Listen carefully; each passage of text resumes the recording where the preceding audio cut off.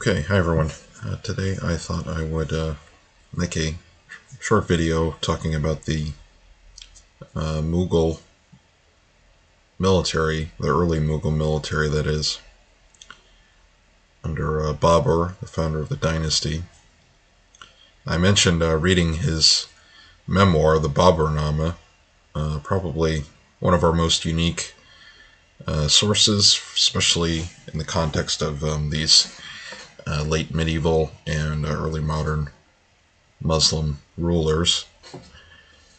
And I thought I'd just share a little bit about the Mughal army, and if you wanted to maybe wargame it. So Babur was a Timurid prince from the Fergana Valley, which is in Uzbekistan today,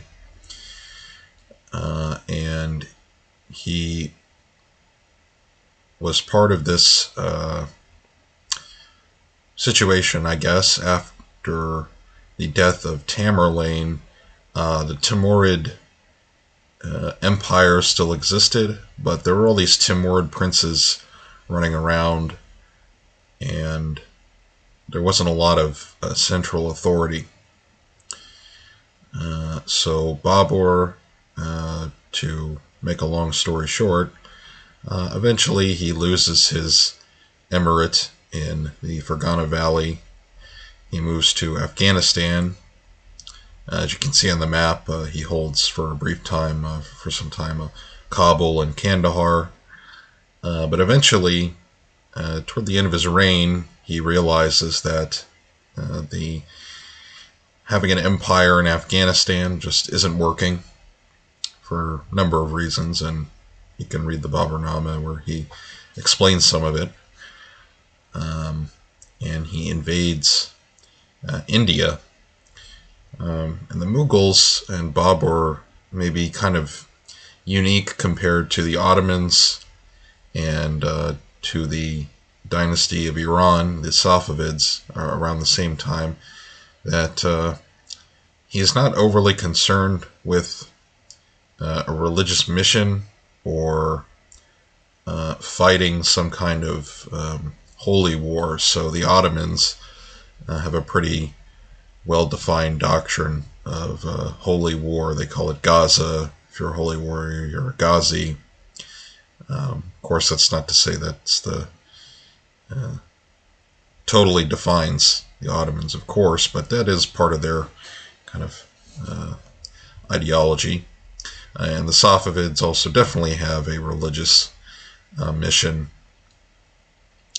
in that the founder of that dynasty, Shah Ismail, is kind of seen as a saintly figure in Shi'i Islam in some sense, and he led this kind of mystical movement, the Safavi movement in Iran, and it was also quite popular in Anatolia, and that created tensions and conflict with the Ottomans, but that's a story for another time. But all this to say that the case of Babur, Babur in his memoirs is pretty clear that he's doing this because he's a Timurid prince, and which means that his legitimacy comes from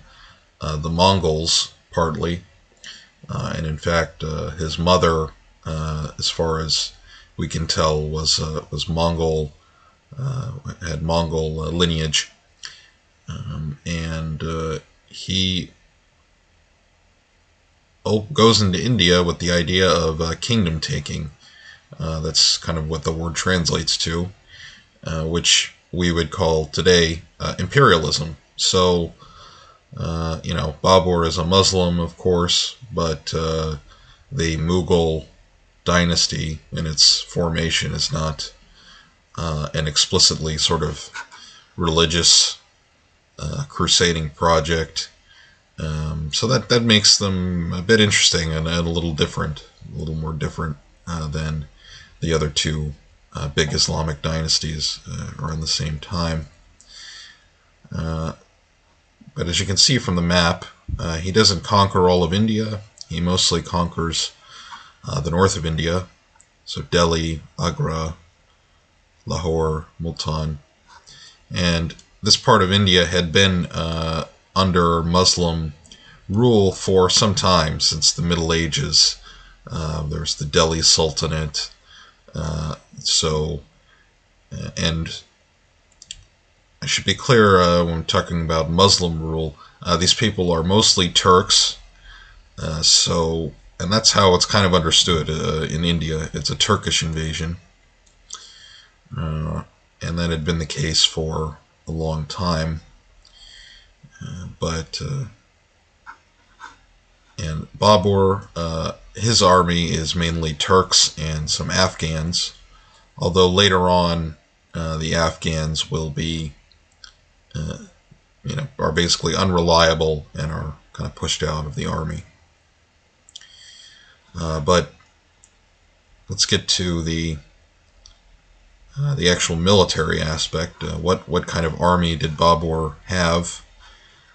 So in older books, the Ottomans, Safavids, and Mughals are often referred to as the gunpowder empires.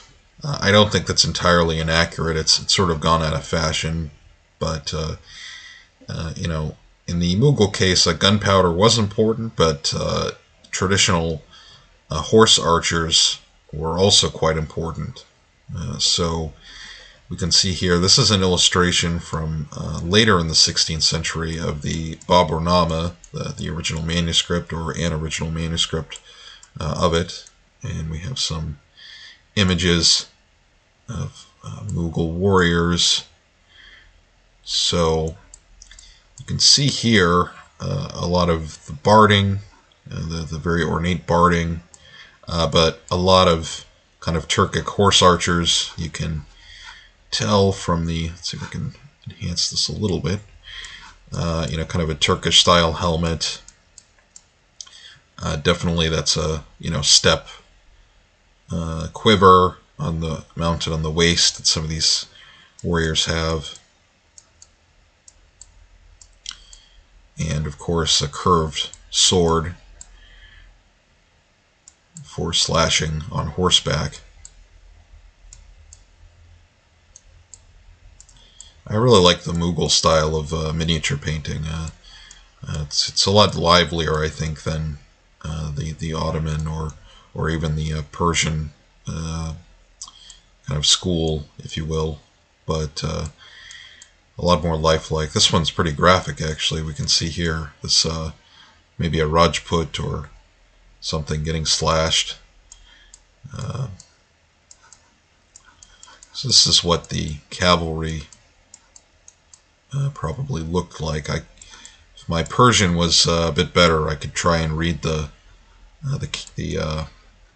text here, but I'm not sure what that says exactly. Anyway.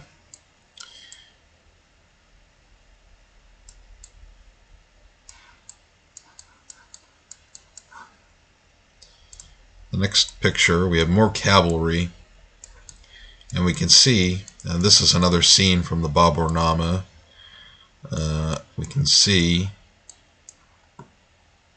horse archers, and also some troops with swords and heavy armor. And the horses are also look like they have armored barding. But in these examples, not as many firearms as you would expect from, the Gunpowder Empire designation, at least not in this picture. The next image will show firearms, so I'll have to jump over to the web browser for that. So let's go to that one. Sorry about that. I was just fact-checking myself before the video started.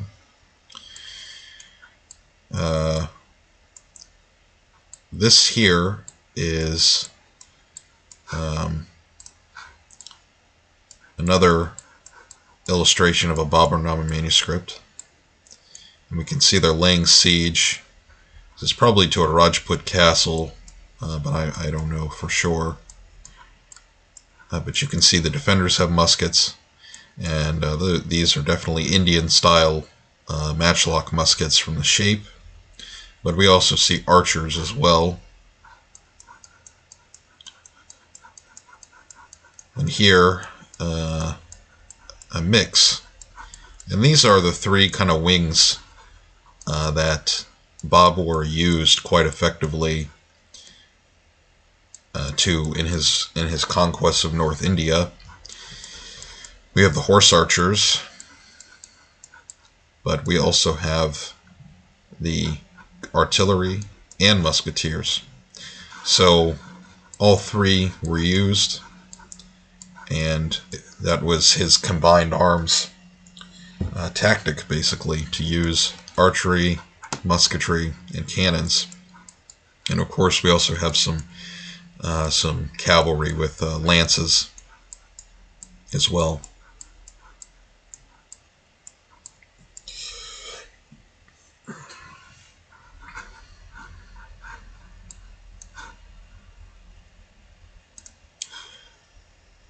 So to learn, let's go to our map here. So if you'd like to learn more about the Mughal army, there's two books. Both are published by Routledge, so they're a little expensive if you want to buy them. One is by Andrew de la Garza, and there's another by, his name is Jos, J-O-S, Gommans, or J.J.S. Gommans is also named another way his name is written in publications.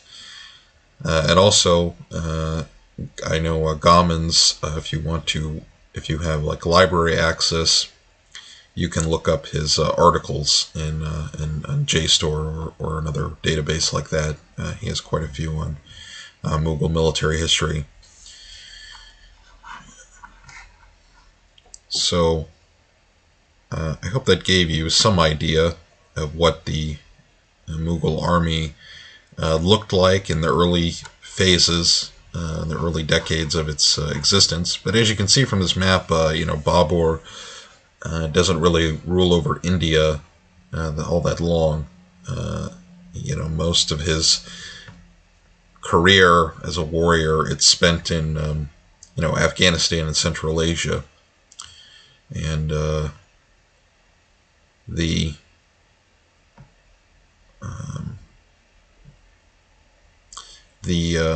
Mughals, in fact, are always trying to get back to Central Asia.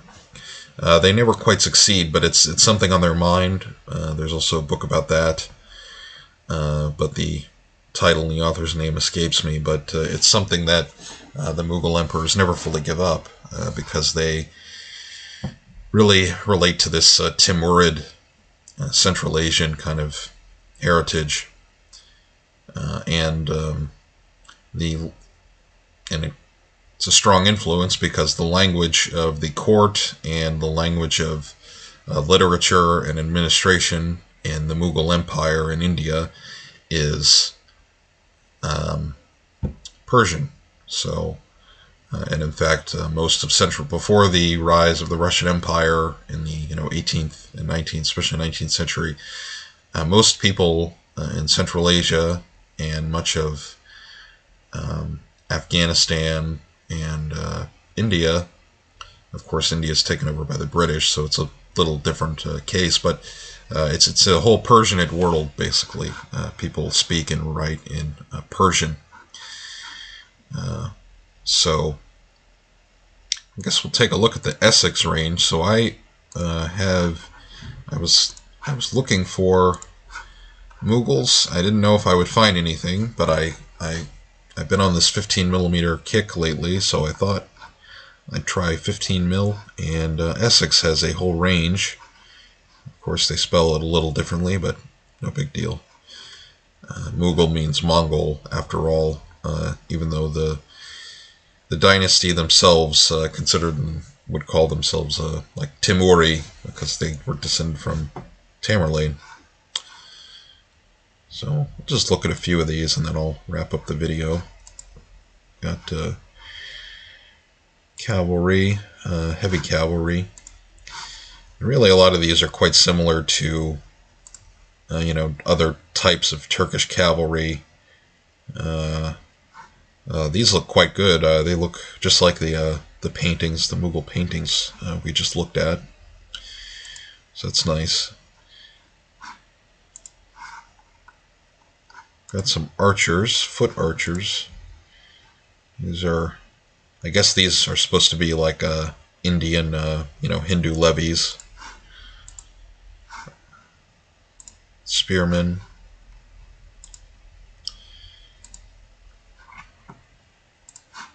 And when the Mughals move into the Deccan under later emperors, they start to integrate the Rajput, the Hindu Rajputs, into their army. So that's another aspect. But maybe I'll do a video on that, the later army, in some other time. So it seems like Essex has a nice range. 15mm metal figures. Let's see. Here's the Musketeers.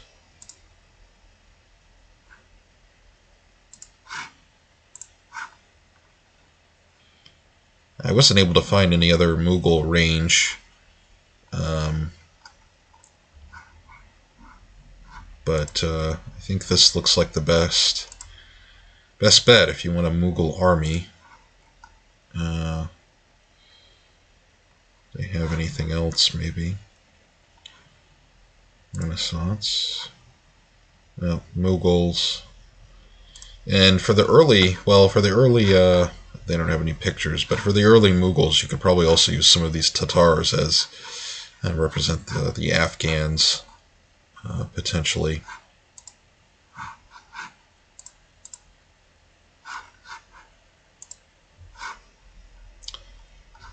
The horse archers. So it seems like for a Mughal army, early Mughal army, you would want, like I said, a mix of archers, horse archers, musketeers on foot, and artillery.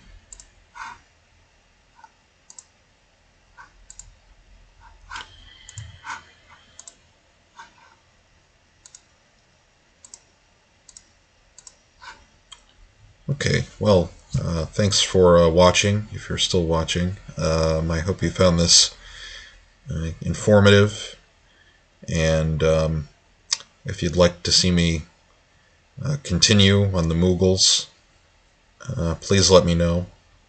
I haven't given up on Poland either, so I will try to make more videos about Polish-Lithuanian armies, because that's really interesting to me. But, alright, well, I hope you liked it, and I'll talk to you guys in the next video.